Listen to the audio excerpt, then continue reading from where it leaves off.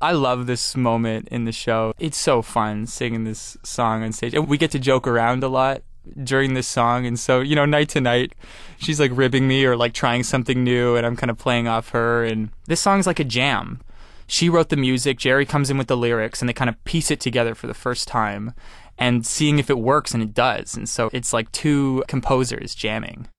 When we recorded it, Jason Howland, who's our music director, who's also one of the producers on the album, wanted it to have a very live vibe. And so he set up his piano in the middle of the studio, and we all had these booths sort of surrounding him. And in the show, he just follows me. So I get to do it kind of in whatever time I want. So when we were recording it, he didn't want it to be set. So he actually set up the piano in front of the booth, and he followed me.